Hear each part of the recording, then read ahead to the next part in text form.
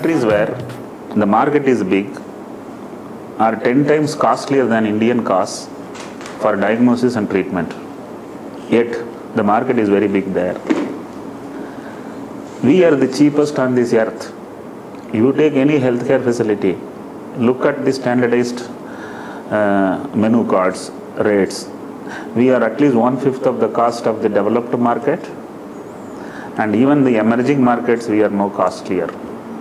So if someone says cost in India is dwarfing, and it's not a right statement. Can Indians afford at least this cost is another question, which is not anything to do with the service delivery system and cost. It is the buying man's capacity. Obviously, in India, still a population of almost 40% below poverty line. We can't afford many of the diagnostic and healthcare solutions, not because they are costly, because we are too poor. They cannot be made too cheaper, because I don't think in healthcare anything is Indian. In healthcare today 95% is imported. All imported come with a cost, and every day dollar keeps going up, euro keeps going up. I don't think any Indian is having any way of subsidizing beyond his means. I think today we have in India very effective services. Competition is there between the players. All of them are trying to keep the cost low so that the beds remains full, the laboratory has enough of business. Beyond this, the cost cannot be brought down. I don't think any great magic can bring down the cost. It is bare essential cost.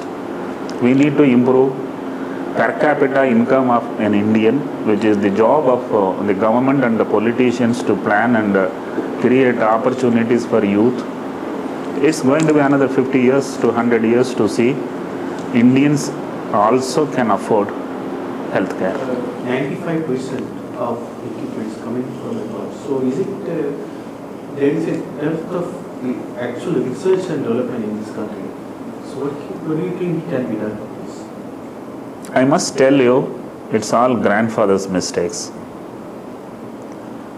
When I say grandfather's mistake, not 2 generations back, around 20 generations back, those guys were willing to travel and explore and find out where wealth is.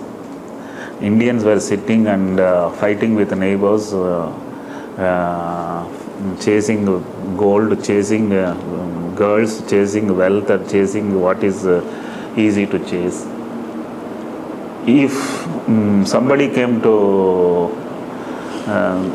Portuguese came to Goa, if somebody went to America, that is some expedition, the guys from Europe were having an expedition.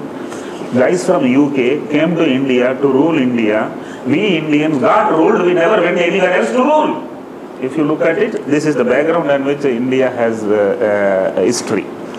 Now when it comes to technologies, those guys were 500 years ahead, 100 years back. 10 years back, they were 50 years ahead. Today, they are 5 years ahead. We need to take another 10 years to first match with the global competencies. They are feeding for the entire world, so they have a volume. India has small healthcare market, so it's a small volume. So Indian entrepreneurs still not got motivated to create Indian solutions, and the killing aspect is no Indian likes Indian solution as much as he likes imported solution. It's strange that Couple of entrepreneurs have started. I asked them how business is going on. Yeah, actually if you tell imported, everyone purchases it. If you tell I am making in India, people are thinking that it won't work well. This attitude also is there. So 95% still is imported. The market is highly, I would say, well exploited by the countries which had monopoly of technology. They don't share. And then we need to identify, we need to do R&D, which we are not having priority. Government hasn't pushed healthcare. I have been told China for the last 10 years got infused billions of dollars by government of China into the market for instrument and technology. In India, custom duties are loaded on every import also, and they want entrepreneurs to purchase and do a social service free of cost. It's pathetic priority by bureaucracy. Dr. Velumani, when you talk about these policies of import duties being levied, what other policies of the government will actually help entrepreneurs like you in healthcare to bring down the cost as well as bring up the quality? You first interact with them, try to listen to, ask them what actually are the needs, and the priorities are the pain points where we have as of today. One thing is, healthcare doesn't have any better status than any other industry in terms of electricity, in terms of taxes, in terms of income tax, in terms of nothing. They have to compete with any other industry. 100% imported. All the item, 95% of the item have high custom duty, correct, including tuberculosis and HIV kind of medicines, or sorry, not medicine, diagnostic reagent. Right. So people have to understand what helps the society. You try to reduce the custom duty. Develop institute which raises resources to sustain delivery systems for a 1.2 billion population and more. Academic institutes only confer a degree. They don't make a man employable.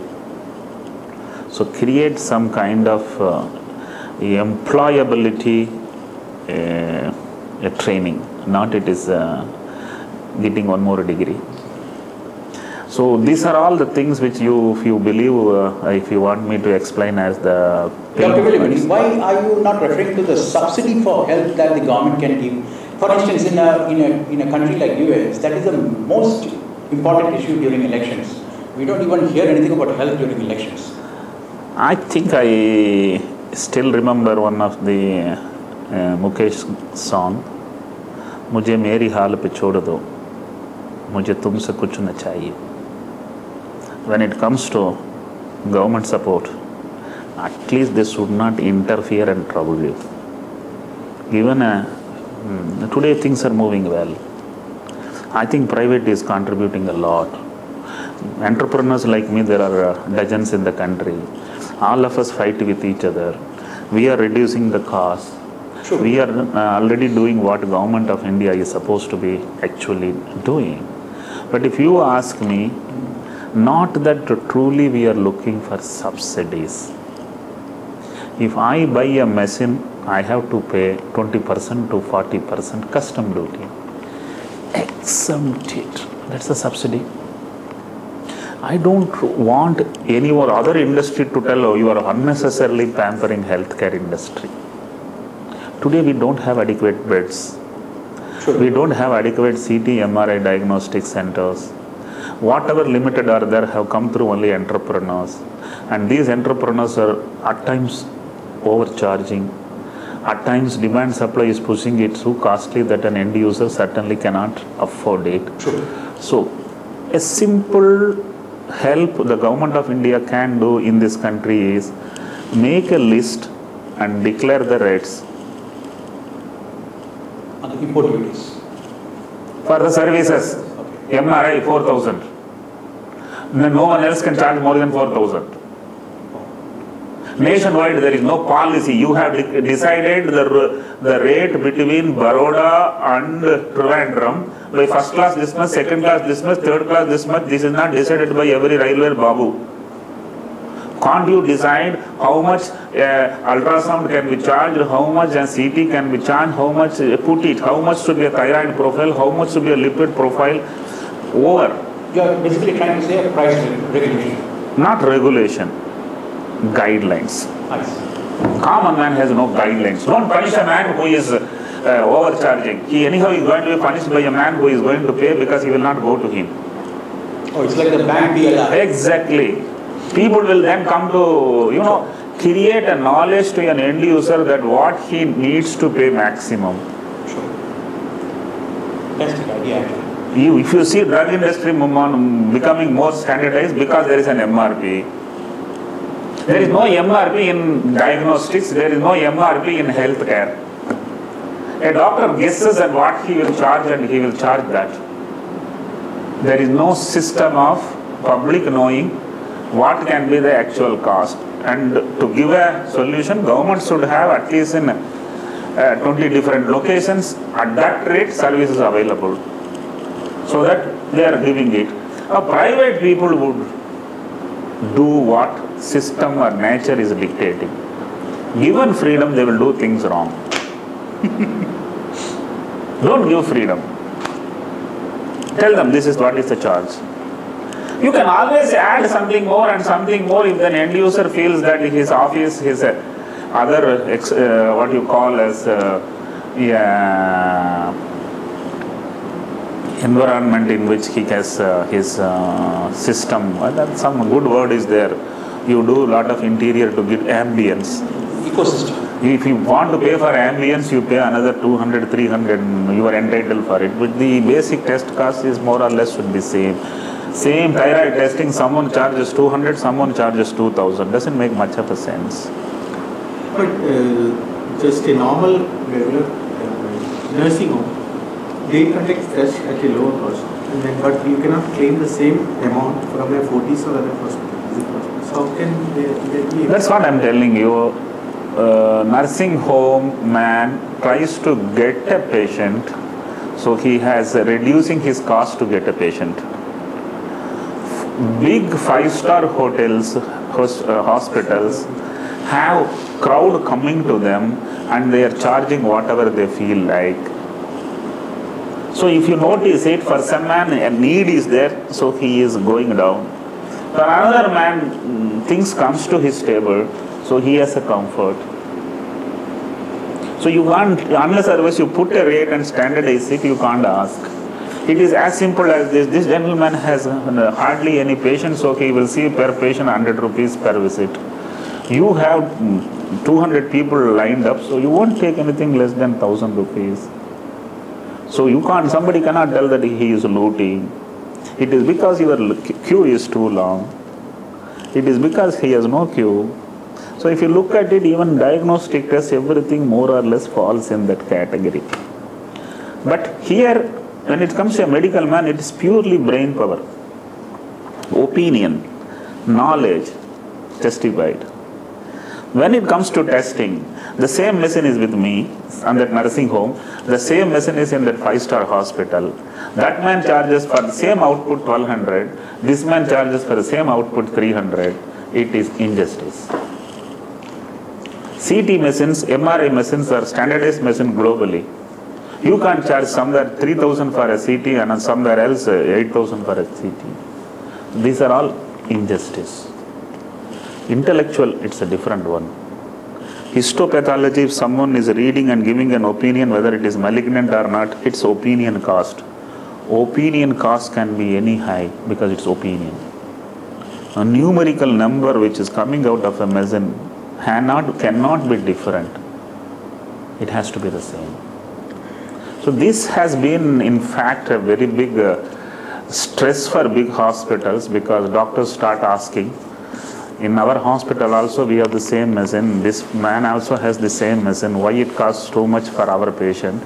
Then the hospital has philosophies to justify. But then unfortunately doctors also tell you get the test done and then come and register in our center, because once you registered you can't go out and get it done. So these are all happening off late because the doctor has conscience. He doesn't, for him it is the patient, for him it is not the infrastructure institute. He has only one man to attend to, that is his patient. There are plenty of the time the consultants have walked out because they didn't find the philosophy of the institute patient friendly. Patient friendly is very important.